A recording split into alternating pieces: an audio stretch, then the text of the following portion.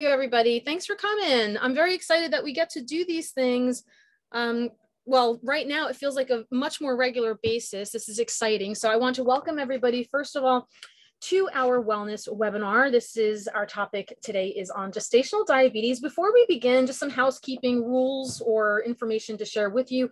We've automatically turned everyone's cameras and microphones off, but you do have the ability to unmute yourselves and show your cameras. We do ask that you wait until the end of the presentation, not to interrupt us in between, but there is a chat function here. So if you are watching along and you're going to forget to ask something, you can put it in the chat feature. And at the end of the webinar, we'll review whatever we've collected there. And then we can ask everybody if you have any questions or any comments. You can open up your mics at that point at the end of the webinar, and we'll go through questions and answers at that point.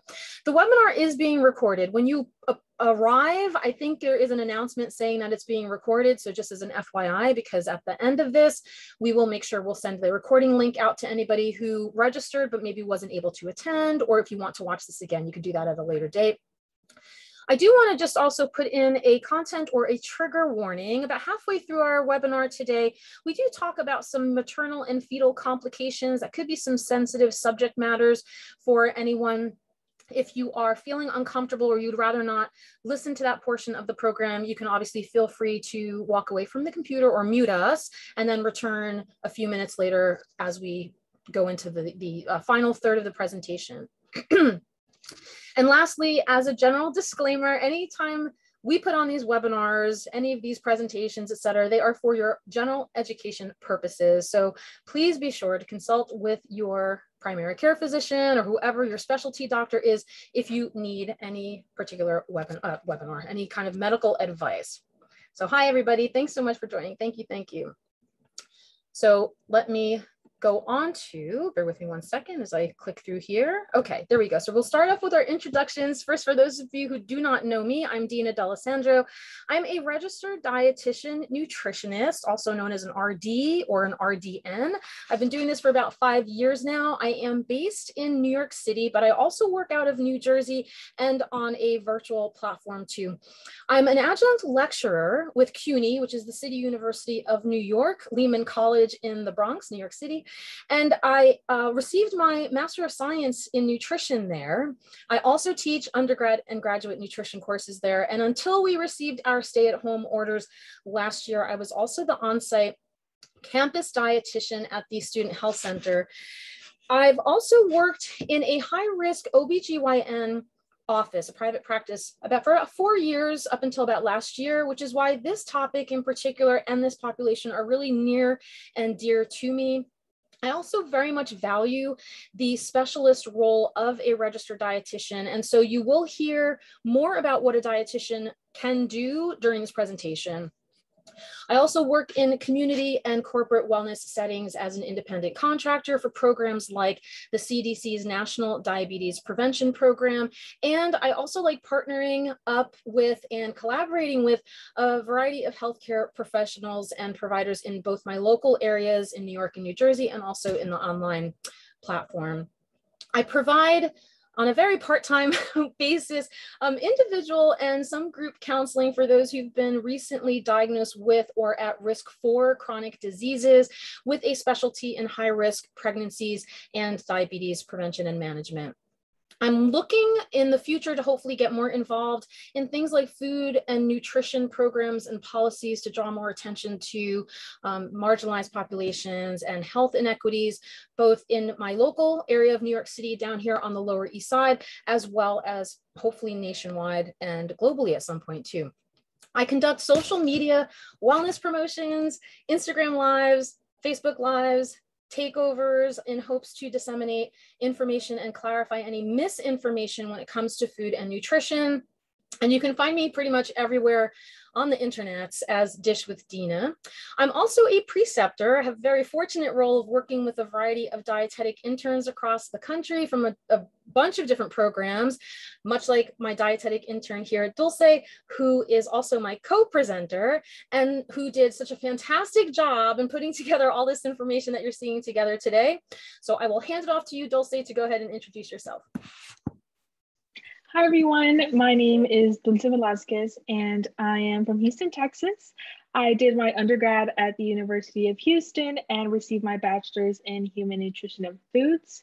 I am now a Wellness Workdays dietetic intern, as Dina mentioned, and I am also pursuing a master's degree in nutrition at Simmons University. And I'm so happy to be here and thankful for Dina for taking me as an intern. And thank you all for joining us today to learn more about gestational diabetes. So let's get started. The objectives or takeaways of today's webinar include an intro to gestational diabetes, where we will discuss what exactly this status means for both mom and baby.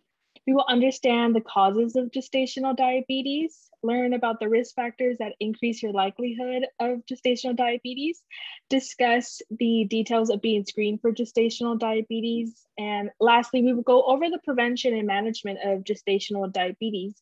And within this topic, points that will also be discussed are complications that may arise, nutrition for GDM, physical activity recommendations, and postpartum management.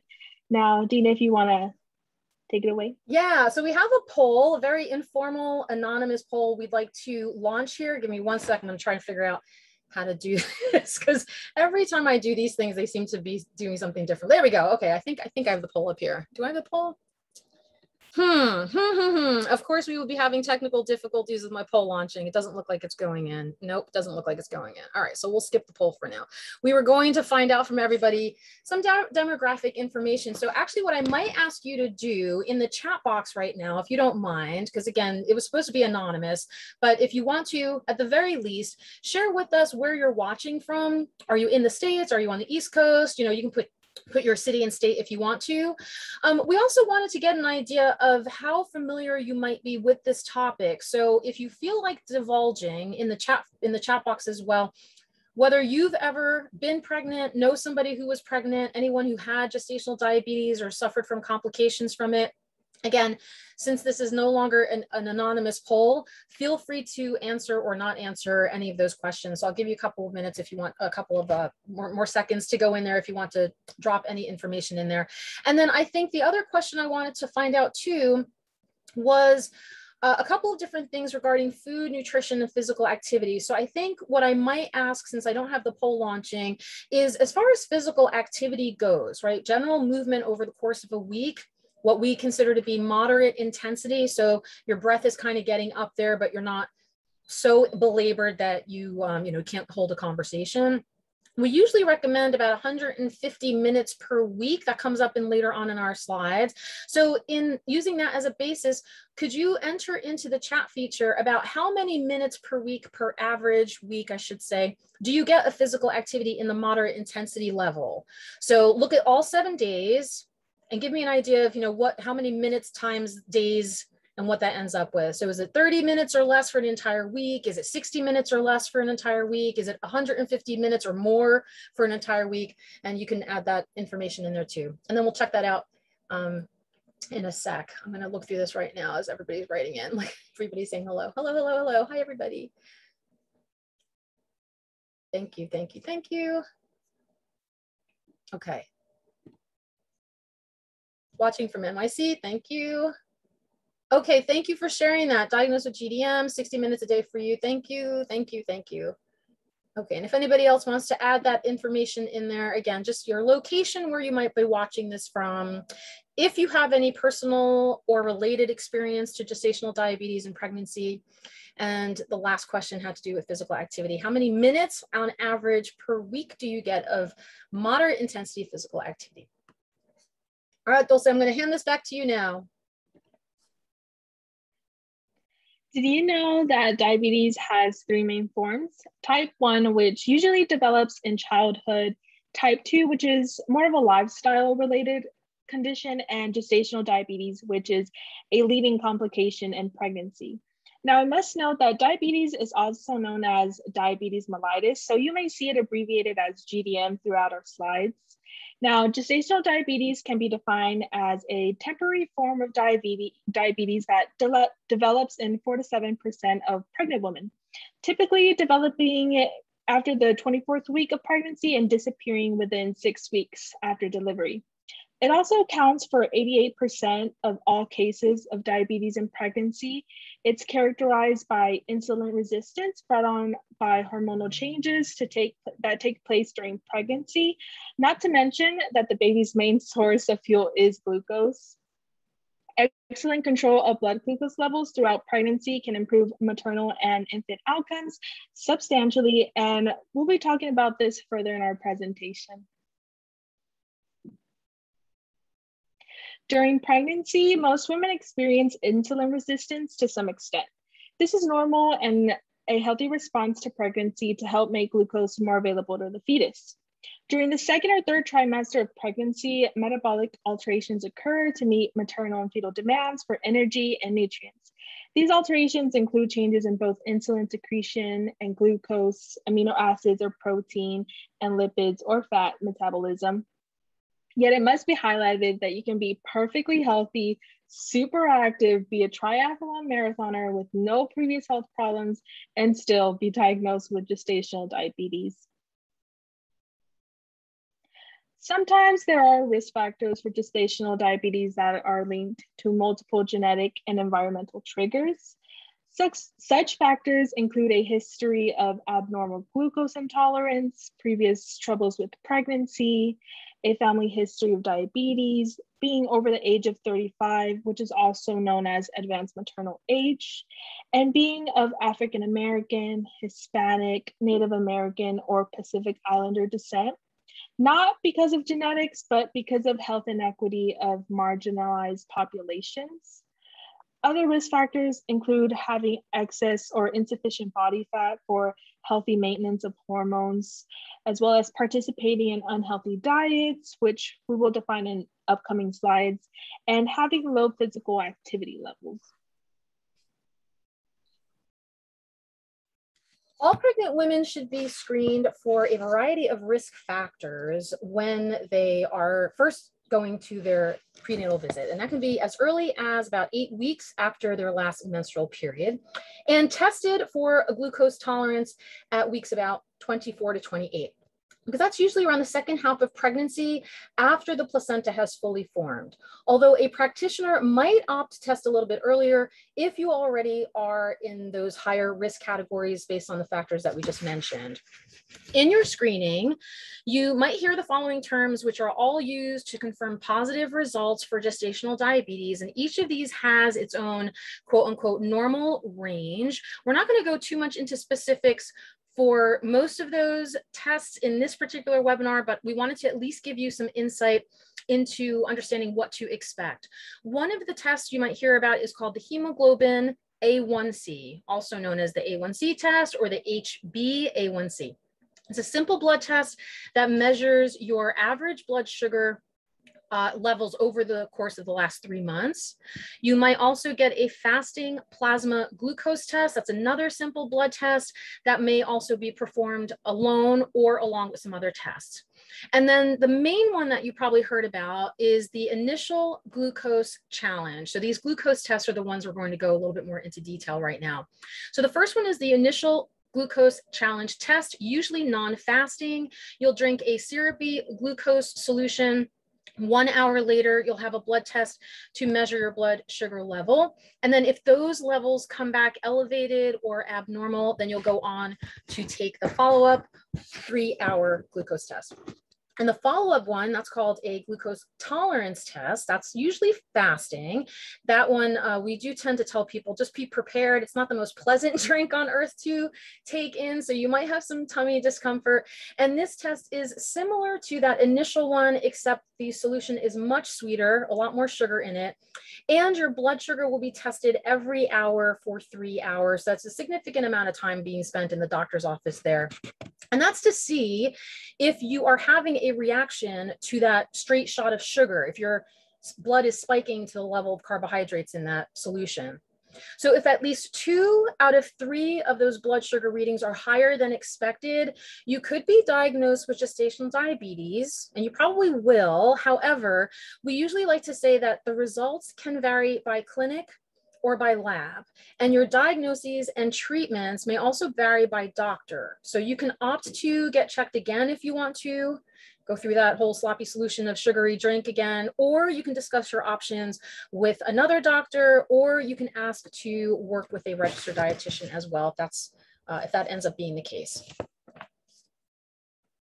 Now here is where I will just note there might be a content or trigger warning for anybody who feels a little sensitive to some of this conversation, but we do feel it's important to include information like this in our presentations because we believe in patient advocacy and informed consent. So if measures or prevention or management are not taken into consideration, serious or even sometimes deadly consequences might occur for both mom and child. So not everyone with a diagnosis understands how to manage their condition or the complications that might arise if they refuse or are denied appropriate health care.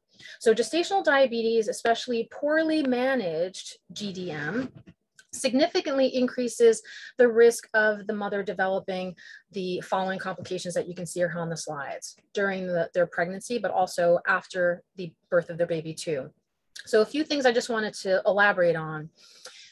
In the next slide and the slides to come, Dulce will also mention the issues with fetal progression and fetal complications too. So in case there is a larger than gestational weight child being delivered, if the baby ends up taking in more than needed glucose, they can be quite large, 10 pounds or maybe even larger than that. If this is not necessarily caught ahead of time, that can cause some vaginal tearing and pelvic floor damage, and also maybe instead there will be a C-section delivery instead of vaginal birth. So again, if you were looking to deliver your baby naturally, but then had complications because of GDM, that could be the option to go, because obviously we want to save both you and the child from any complications there. Later in life, for the mom, there could be issues with developing type 2 diabetes or also having GDM in future pregnancies, which sometimes happen and sometimes doesn't, which I'll share a little bit more in the slides to come.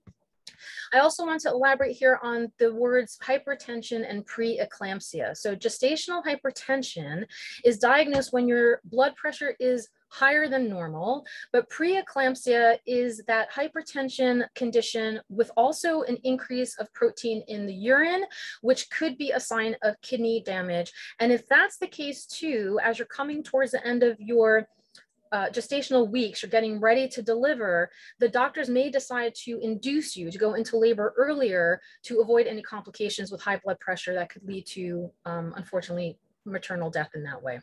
So these are some of the extreme cases, and we're hoping that in sharing this information with you, as scary as it sounds, we can potentially stop or minimize these complications by just getting ahead of the game here. As far as the fetal complications, so what potentially is happening in the womb is that the glucose in the mother's blood, so you have two different blood streams going on here. The glucose in the mother's blood is passing through the placenta into the fetal bloodstream, which is a normal process. But in the case of gestational diabetes, again, especially if it's not controlled well and there's a lot of elevated issues going on, the mother's elevated blood glucose levels can then lead to fetal hyperglycemia, causing elevated blood glucose in the fetus as well. In more complicated matters, then you can also see what's happening here, a lot of different conditions that potentially could take place both in utero and also after the baby is born. And as I mentioned too, that when the baby is too large for their size in a way internally, that's what's known as fetal macrosomia. So that's larger than we expect, which could then develop into having a C-section be done. But if the vaginal birth still takes place, the possible result that could happen is what's called shoulder dystocia, where there's kind of like a dislocation of the child's shoulder that can cause some potentially even permanent nerve damage. So again, pushing the baby out when it's probably not really something to do and opting instead for a C-section might be your better choice there. Of course, in future years, having this issue of hyperglycemia in utero can also cause the child to develop some other issues down the line as well, in particular type 2 diabetes too. So again, we know that this is some scary stuff, but we want just to make sure that you're aware of what's going on before you get into anything, and or just, asking the right questions when you do visit your doctor. So all of the things that are listed here are interrelated, and the ultimate goal, really the primary goal with this condition, is to decrease your insulin resistance. We want to make sure that your blood cells can take up that insulin even prior to pregnancy, if possible, but you could even implement these approaches throughout your pregnancy and still see results. So learning about even just the diagnosis of being pregnant, what it means to be pregnant, related complications or risk factors in relationship to the diagnosis of gestational diabetes, like what you're doing today, is a great first step, but education alone might not be enough. So we do encourage you to meet with hopefully a registered dietitian. Somebody who might be on staff would be great, or if they can refer you out to somebody who is a registered dietitian, even in preconception stages. And especially if you have gestational diabetes, because dietitians are uniquely qualified to administer what is called medical nutrition therapy, or MNT, which has to do with food and nutrition modifications specifically related to your condition. So we will be able to help you with those things. We can also counsel you on how to make implementing those strategies a little bit easier, and helping you stabilize your blood sugar levels through a realistic and achievable way through those food and nutrition modifications that I just mentioned. Because sometimes it's not just enough to be told, like what you see on the screen here, you know, maintain a healthy weight, eat well, move around a little bit better. So it's helpful to have somebody there to guide you along the way, to break down those barriers and help support you while you're making these modifications, because it can be kind of frustrating to have to do something that you've never done before. I wanted to just share before I hand this off to Dulce with another story about when I was working at the OBGYN practice, that I did see a lot of success. I kept track of over, oh gosh, I want to say probably close to 1,000 people in about 4 years, most of whom at the high risk practice, most of them had the diagnosis of gestational diabetes. So that's pretty much all I saw. And so we had a lot of success working with them in making some of these minor adjustments, or sometimes major adjustments, in their eating habits and their physical activity levels and hydration. And I was really, really grateful to be able to help them on that journey, because ultimately, at the end of the day and at the end of the pregnancy, you know, I really think that they learned a lot just in general about their own bodies and what changes they can make that were sustainable in that sense. So I'm going to hand this off to Dulce now to go more into the guidance of that prevention. With all the previous possible complications mentioned before, there are steps you can take to help prevent and manage those maternal and fetal complications. The mainstay of treatment, as Dina mentioned, is medical nutrition therapy administered by a registered dietitian that begins with attempts to normalize blood glucose levels with diet and exercise. The next step, if needed or doctor recommended, can be the use of oral medication known as metformin, which is generally used for the management of blood glucose levels during gestational diabetes in the second half of pregnancy, when diet and exercise aren't adequately controlling blood glucose levels. Further medication includes the use of insulin if previous attempts aren't working. There may be circumstances where your doctor would start your treatment plan with insulin while MNT is in place. This is between you and your doctor to further discuss. Glycemic monitoring is also useful to maintain appropriate glucose levels and being able to monitor any spikes and take appropriate action. This is where finger sticking comes in, which is usually 4 times a day, fasting first thing in the morning, following by once after every main meal eaten. Also, fetal monitoring, which is via sonograms, can share critical information that can also help determine if certain factors, such as diet or insulin or any medication, are useful to manage glucose levels. Fetal growth monitoring is critical because with unmanaged GDM, your baby can grow at a faster pace than expected, which as a result can cause several complications during and post-pregnancy for both mom and baby. But please take note that no 2 women with gestational diabetes share the same history, risk, needs, and response to treatment. There is no one-size-fits-all approach or identical pregnancy experience. This is especially true when it comes to nutrition. Each dietary intake plan has to meet the individual needs of a pregnant woman with gestational diabetes.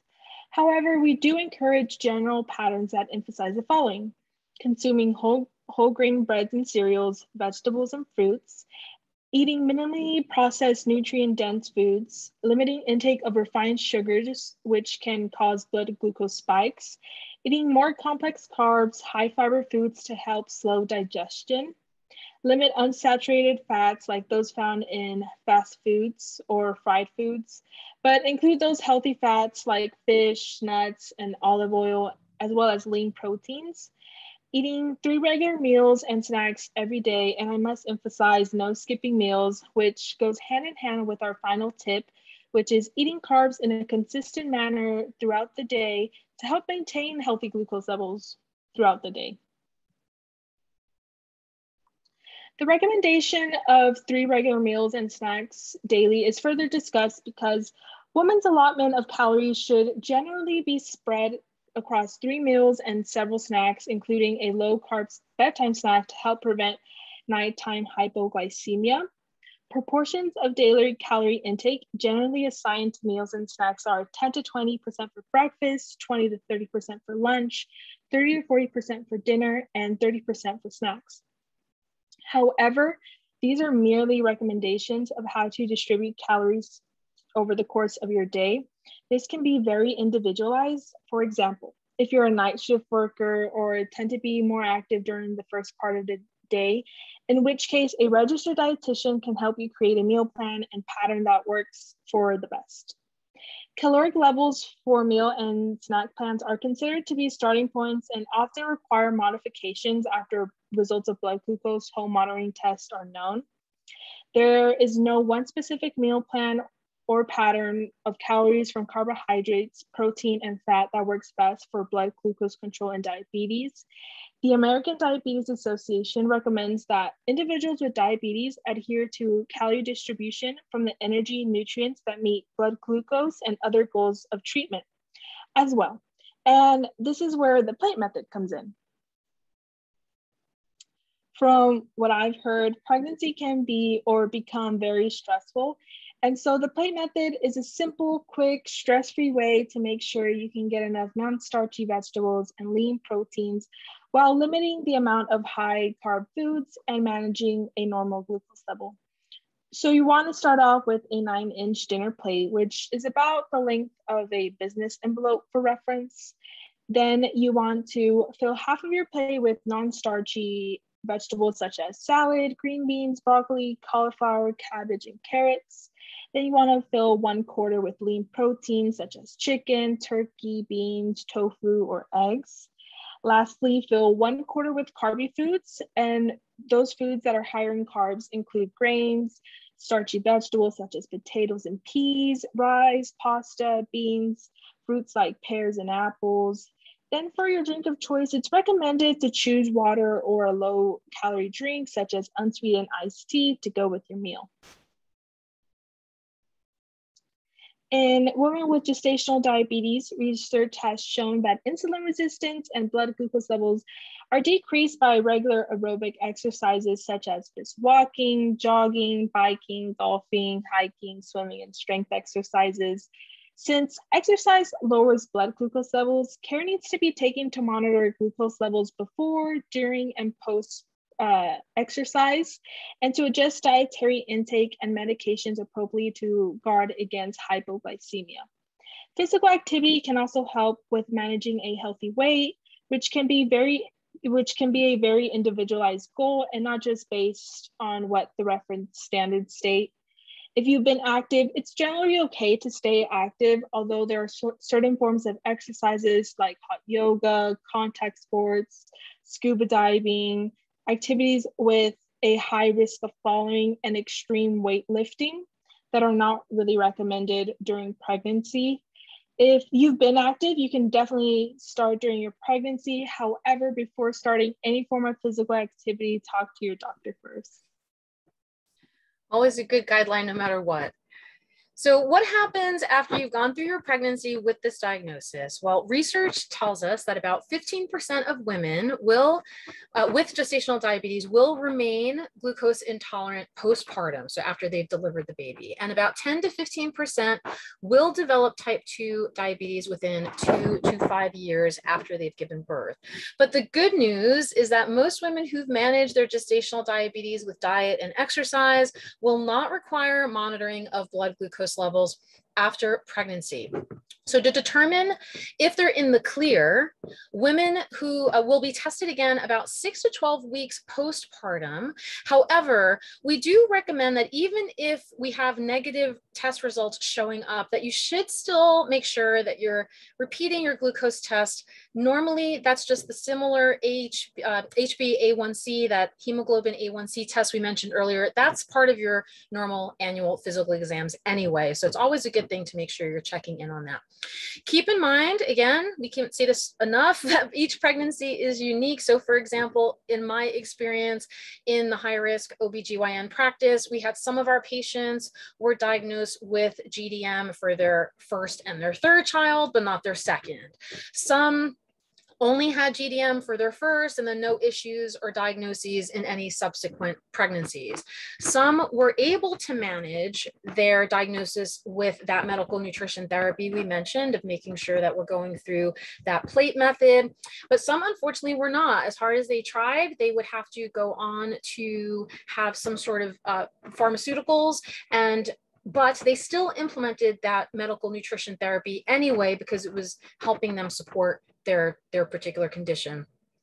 So of course, I'm going to keep tooting the horn of the registered dietitian that ideally working with an RD during even preconception, like I said before, or early in your pregnancy, the first trimester or so on, can really be an opportunity to review and reflect upon wherever some lifestyle improvements might be able to be modified. And it can also help prepare you in advance in case a diagnosis of gestational diabetes does occur.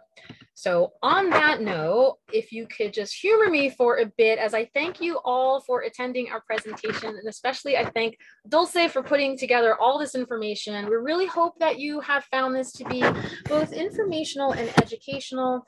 Before we go into our Q&A, I just want to share with you some things to help you decide on next steps, or at least maybe pass this information along to anyone who you think might be appropriate for.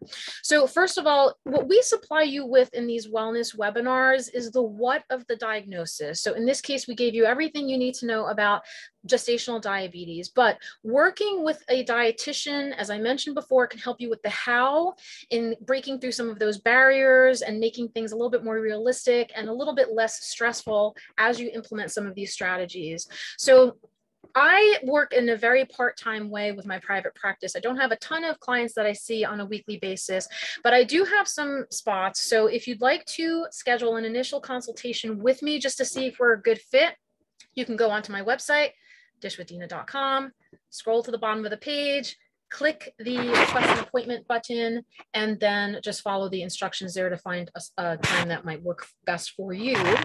I'm also happy to refer you out. So if we aren't a good fit, or if things are a little bit outside of my scope, because I don't work with every single condition, I'm happy to put you in touch with somebody who is a colleague of mine, or share with you some directories that you can look into that are kind of RD approved to help you meet your specialist needs in that case. You can also keep an eye out for a lot more things like this. We're also putting together some online courses that involve like weekly learning modules if you'd like to learn a little bit more about your own diagnosis on your own. We also have some tied in Facebook groups, some private groups that we're working on as well, and group coaching programs too, to help us be as efficient as possible with our time. And so keep an eye out after this presentation. You are now automatically included on our email list. You can always opt out if you want to, but you'll be part of those email blasts, newsletters, and of course you can always check on social media where we do a lot of our promotions as well. So please consider following Dish with Dina if you are not already doing so. Specifically, I think more so on Instagram is where you'll always find me. We also do wellness webinars, workshops, both virtually and in person when it is safe to do so, on multiple health and wellness topics, not just women's health. Some of them are free like this, some of them are fee-based. And if you would like to partner or collaborate with us, please email me at info@dishwithdina.com, or you can DM me on any of the social media platforms there. We really love working with healthcare providers, professionals, community members, or even just doing speaking engagements or putting on wellness workshops like this one, if you think there are others in your circle that can benefit from what we have to offer. So I really hope that this isn't the last time we see each other. Now, going on to the next slide here, just to share with you, in addition to the research and articles that we used to put this presentation together, we also added some legit websites and resources. We don't want you Googling Dr. Google on any of this stuff. So this is hopefully going to give you some additional information if you so need it, like the American Diabetes Association and the Office on Women's Health. And lastly, as a reminder, all registrants, regardless if you could attend this in person or not, who attended our webinar today or couldn't make it, you will be receiving an anonymous post-webinar survey link, because that really does help us get some feedback to figure out if we should work in some ways of improving future events. You'll also get a link to this recording, and you will also get a freebie, because we love giving things away for free. So keep an eye out for a diabetes-friendly recipes handout in the email that's probably going to come before the end of this week if I get my act together. So keep an eye out for that.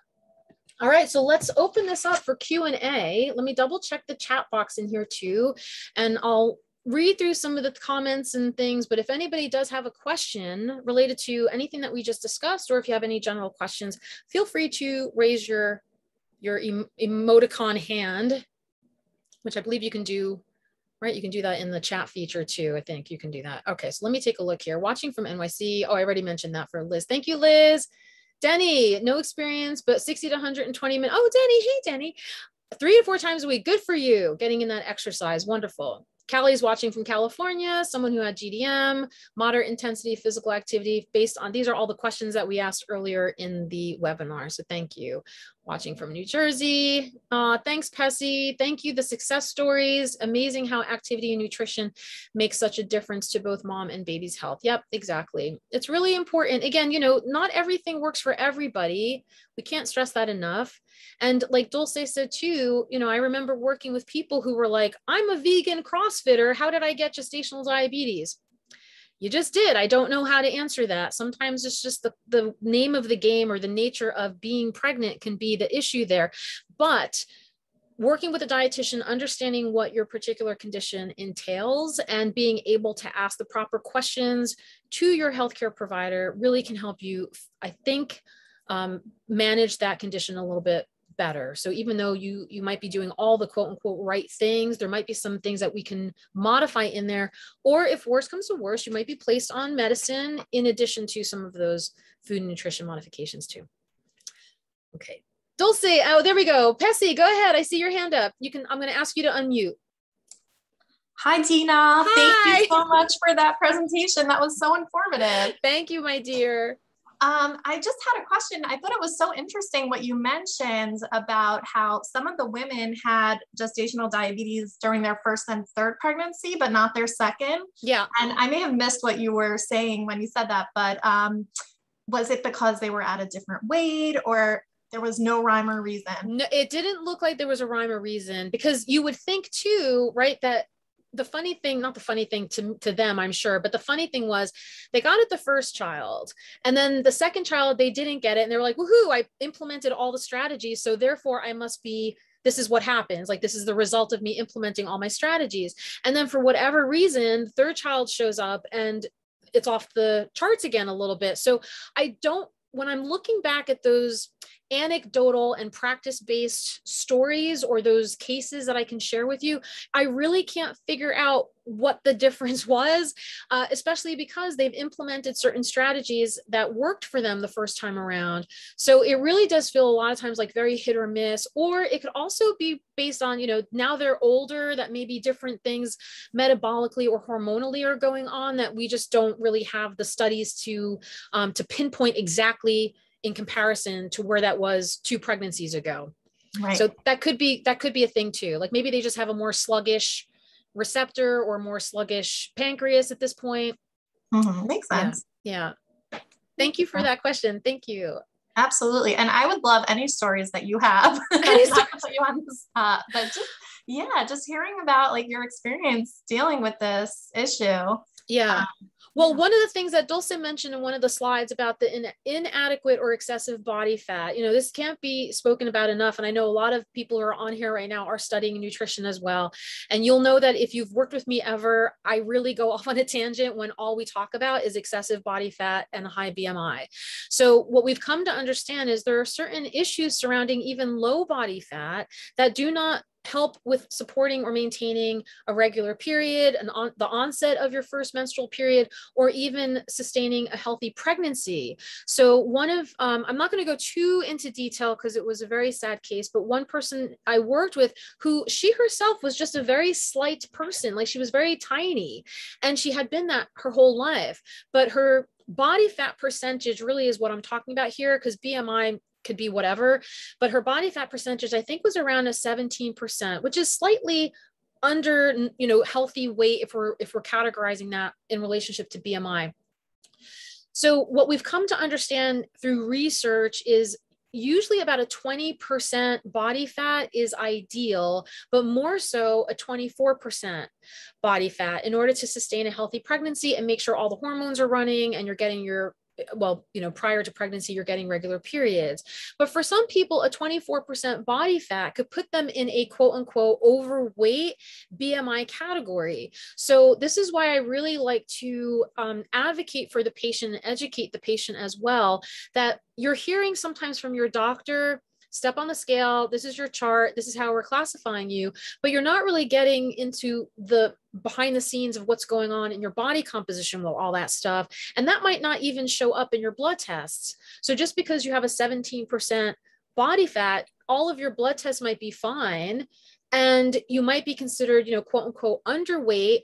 But if you've always been that way, and what we know from growth charts and, just general information when we're going to our annual visits, as long as we're keeping like steady, no, there's nothing to worry about. It's only when we have these big jags up or down that could potentially cause some metabolic disruption or cause for concern. So in this particular patient's case, she unfortunately was not able to sustain the pregnancy, and we really didn't know what to do about that. So she didn't have an issue with GDM in that case, but I just wanted to bring that up because it was body fat related. That most times people will say you're too fat or you have too much fat on you, but sometimes you need that excess fat to be able to sustain your pregnancy and have healthy hormones. In the case of somebody who I did work with, and Pessy, I feel like I might have shared this with you because when you and I did the pre-diabetes discussion, I think this might have come up, but in her case, she had been diagnosed with gestational diabetes, did everything quote unquote right, made sure she was keeping on track. I think we even had her doing carb counting, which we didn't go into detail in this webinar, but that's when you set aside a certain amount of grams per meal of carbohydrates, like don't go above, 30 grams per meal or whatever the situation is. And, but her body just was working against her. I mean, she just kept finger pricking and coming up with these crazy numbers all the time. So just as a general guideline, fasting blood glucose for pregnancy, if you're doing finger sticks, it's usually about 90 to 95 is like the ideal, right? Less than 90, no less than say 60. But if you're doing these finger sticks, about 90 to 95. And her blood sugars in the fasting part were fine. Her postprandial, so the finger sticks she was doing 1 hour or even sometimes 2 hours after her meal, were significantly higher than her goal, which I think was and for pregnant women, it's usually about 130 to 140. Again, all of this is very patient specific and doctor specific, depending on how conservative or liberal your diagnosis treatment is going to be. So it depends on what your labs are when you get diagnosed and whether or not we think you can modify and manage your diet and your condition. She was at like 210 all the time. So you're talking about 140 is the goal. And, you know, like maybe 161 or 152 every now and then you can look back and go, oh, you probably had a lot of rice that day, or maybe you were eating on an empty stomach and your blood sugar spiked, but we couldn't figure out what the heck was going on. So she ended up, I think she ended up being placed on insulin, if I'm not mistaken. And a lot of people get really nervous about being placed on medicine because all medicines do cross the placental barrier. But again, the benefits outweigh the risks when it comes to maternal health. And we've also been taught that the fetus is not a parasite. So we try to focus first on maternal health and management of the mom's situation. And then unfortunately we do, utilize the fetus as like a secondary concern. So we want to make sure everything's okay with the mom, because ultimately if those blood sugar levels are off the charts and we can't help with diet or physical fitness or hydration, medicine is going to be the only way to go. And for what I remember, I think we were able to get her on point. However, she did it up with POTS, I think it was. POTS, where like your body is allergic to itself and to the fetus. So she ended up with a lot of other complications too that caused her to have a very stressful pregnancy. But to have a team, right? That's really the point of a lot of our discussions too. No disrespect to the doctors out there, but they don't know everything. They're not specialists in everything. So your OBGYN people know the hormonal health and reproductive health, but they don't know nutrition. And so, Pessia, I hope that those couple of, I guess, examples were interesting to you. Yes. I love that. And also, I'm so curious, did they measure body fat percentage at the OBGYN? Never. Oh, yeah. Never. Yeah, never. I did. I had my little, handheld device, super not awesome. Accurate, but like it was enough. But I would take a look at that and add that into the chart just as a guideline. No, they never did. They just, height, weight, and that's it. Off you go. Yeah. Yeah. Thank you. You're welcome. You're welcome. Anyone else? Questions, comments, feedback? Hey, Maria, thanks for joining. Hi, thank you. Thank you. I'm looking at the list of people that are here. Dulce, is there anything that you wanted to add that we didn't necessarily cover, or that, I don't know, just in general, if there's anything you wanted to throw in there? No. Okay. Thank you, everybody, for coming and listening. Yeah, much appreciated. So if nobody else has anything to add, I'm going to stop sharing this just to say goodbye to everybody. Oh, that's so funny. Here's the poll. After the fact, it just came up. All right, I'm going to ignore that. I think that's because I was on Canva for my presentation. So when I went to launch the poll, it didn't come up as a window. Whatever, technical difficulties, now we've resolved. All right, everybody, thank you so much. Do keep an eye out. We're trying to do this once a month now. Spread the word, keep in touch with us via social media as well. It's been a pleasure hanging out with you guys. Thank you so much. Bye. Thank you. Good to see you guys too. Thank you. Thanks, everybody.